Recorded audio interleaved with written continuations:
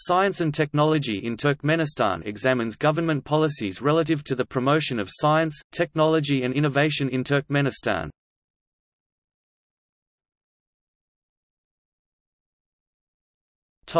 Socio-economic context.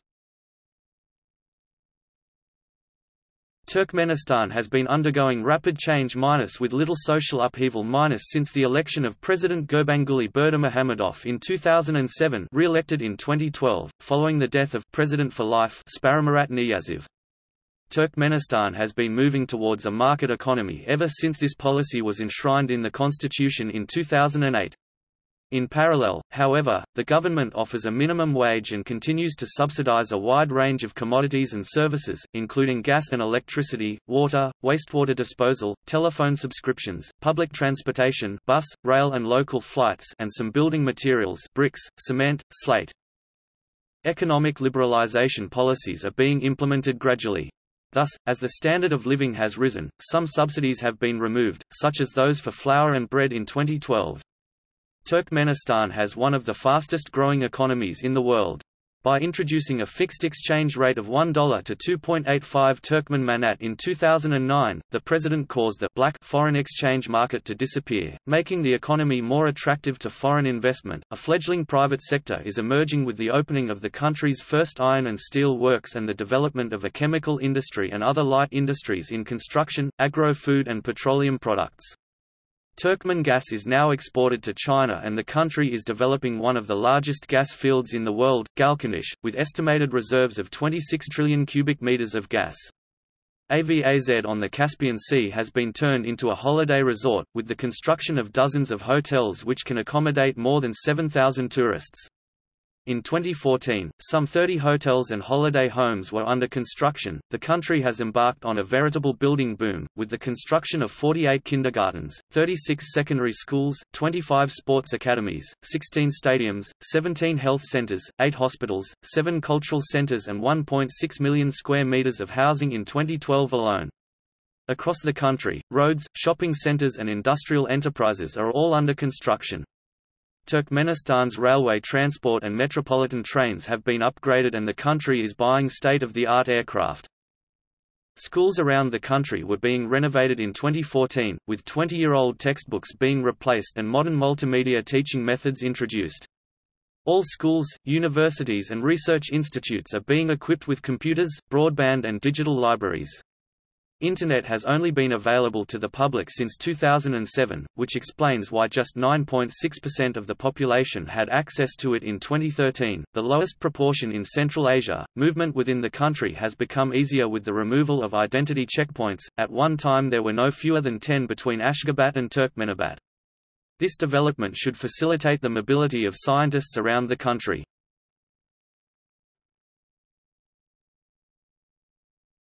Topic: Research priorities.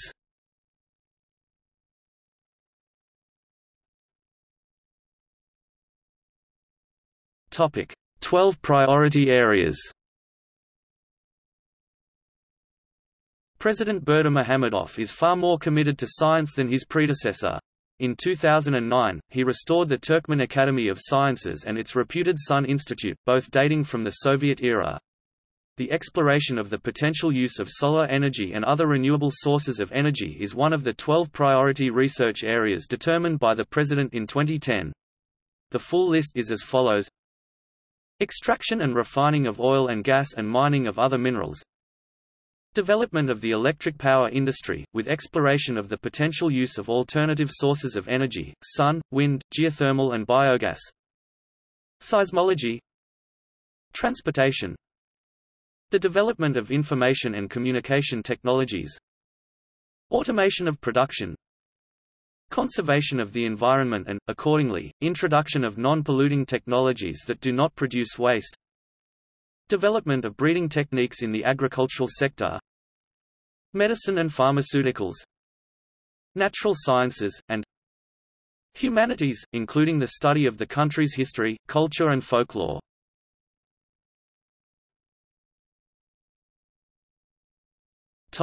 Sun Institute.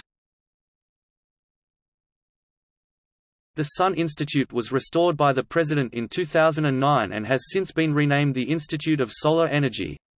Although Turkmenistan is blessed with abundant oil and gas reserves and produces enough electric power for its own needs, it is difficult to lay power lines in the Kapet Dag Mountains or arid parts of the country. About 86% of Turkmenistan is desert. Local generation of wind and solar energy gets around this problem and creates jobs. Scientists at the Sun Institute are implementing a number of long-term projects, such as the design of mini-solar accumulators, solar batteries, wind and solar photovoltaic plants and autonomous industrial mini-biodiesel units. These units will be used to develop arid areas and the territory around the Turkmen Lake, as well as to foster tourism in Avaz on the Caspian seashore. In isolated parts of the country, Sun scientists are working on schemes to pump water from wells and boreholes, recycle household and industrial wastes, produce biodiesel and organic fertilizers and raise waste-free cattle. Their achievements include solar drying and desalination units, the cultivation of algae in solar photobioreactors, a solar furnace for high-temperature tests, solar greenhouses and a biogas production unit. A wind and energy unit has been installed on Gizelsu Island in the Caspian Sea to supply water to the local school. Within the Tempest project, Sun scientists have been trained or retrained since 2009 at the Technical University Mountain Academy of Freiburg, Germany. Sun scientists are also studying the possibility of producing silicon from the Karakum sands for photovoltaic converters, thanks to a grant from the Islamic Development Bank.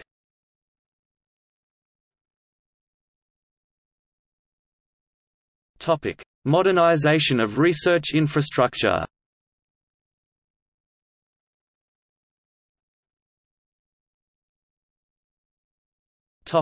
Creation of research hubs. Many national research institutions established during the Soviet era have since become obsolete with the development of new technologies and changing national priorities. This has led Turkmenistan to reduce the number of its research institutions since 2009 by grouping existing ones to create research hubs. Several of the Turkmen Academy of Sciences institutes were merged in 2014. The Institute of Botany was merged with the Institute of Medicinal Plants to become the Institute of Biology and Medicinal Plants. The Sun Institute was merged with the Institute of Physics and Mathematics to become the Institute of Solar Energy, and the Institute of Seismology merged with the State Service for Seismology to become the Institute of Seismology and Atmospheric Physics.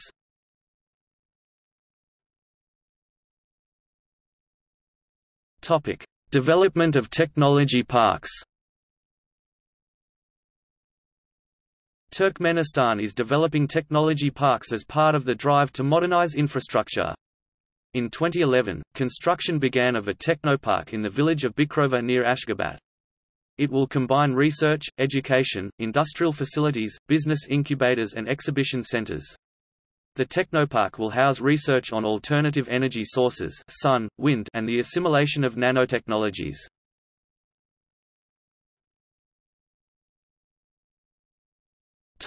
A national space agency.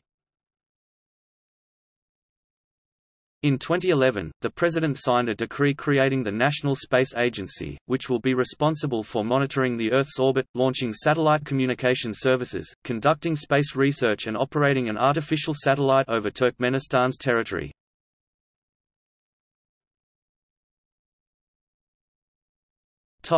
A new university. The Turkmen State Institute of Oil and Gas was founded in 2012 before being transformed into the International Oil and Gas University a year later. Built on a 30-hectare site which includes a Center for Information Technology, it can accommodate 3,000 students. This brings the number of training institutes and universities in the country to 16, including one private institution.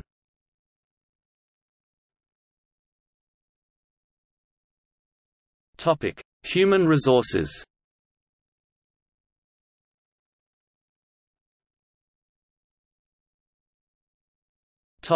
Career incentives. The government has introduced a series of measures to encourage young people to pursue a career in science or engineering.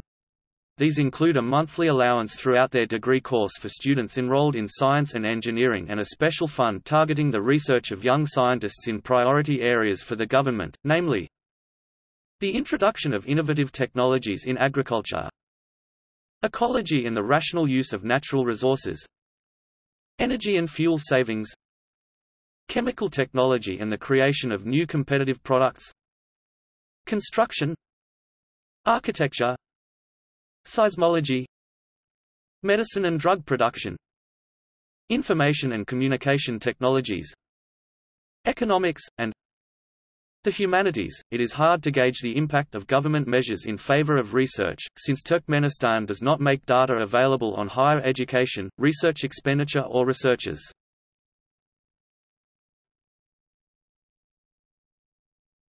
Topic: Gender issues.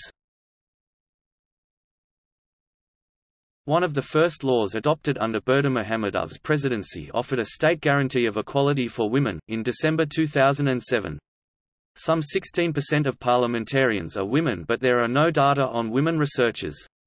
A group of women scientists have formed a club to encourage women to choose a career in science and increase the participation of women in state programs for science and technology and in decision-making circles. In 2015, the chair was Edjegul Hodzamadova, senior researcher at the Institute of History of the Academy of Sciences. Club members meet with students, deliver lectures and give interviews to the media. The club is endorsed by the Women's Union of Turkmenistan, which has organized an annual meeting of more than 100 women scientists on National Science Day, the 12th of June, ever since the day was instituted in 2009.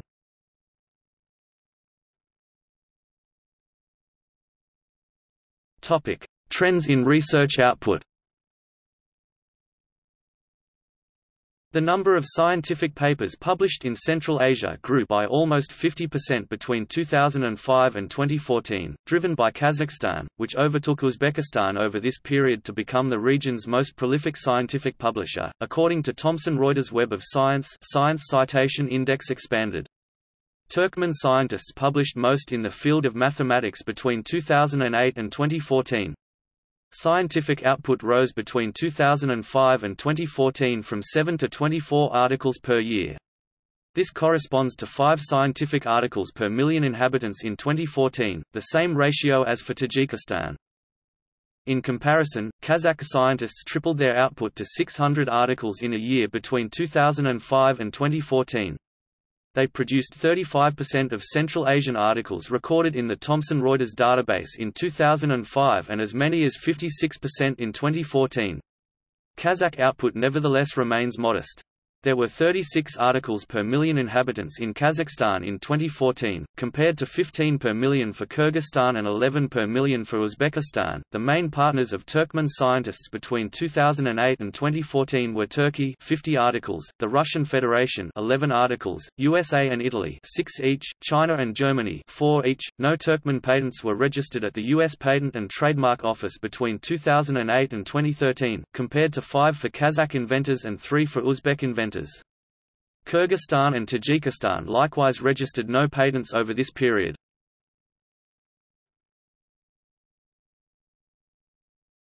Topic: International cooperation. Turkmenistan is encouraging international cooperation with major scientific and educational centers abroad, including long-term partnerships.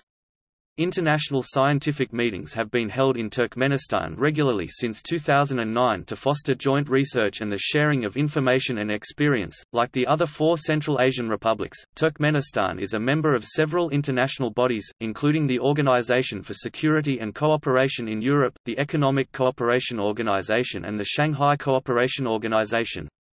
All 5 Central Asian republics are also members of the Central Asia Regional Economic Cooperation program, which also includes Afghanistan, Azerbaijan, China, Mongolia and Pakistan. In November 2011, the 10-member countries adopted the CAREC 2020 strategy, a blueprint for furthering regional cooperation. Over the decade to 2020, $50 billion is being invested in priority projects in transport, trade and energy to improve members' competitiveness. The landlocked Central Asian republics are conscious of the need to cooperate in order to maintain and develop their transport networks and energy, communication and irrigation systems.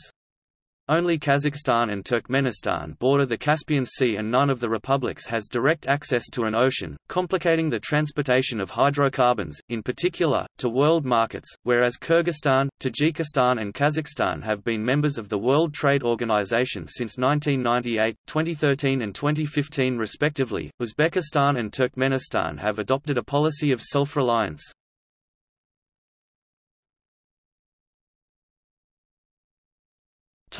Sources. This article incorporates text from a free content work. Licensed under CC by SA EGO 3.0 UNESCO Science Report, Towards 2030, 365–377 UNESCO Publishing. To learn how to add open license text to Wikipedia articles, please see Wikipedia, Adding Open License Text to Wikipedia. For information on reusing text from Wikipedia, please see the Terms of Use.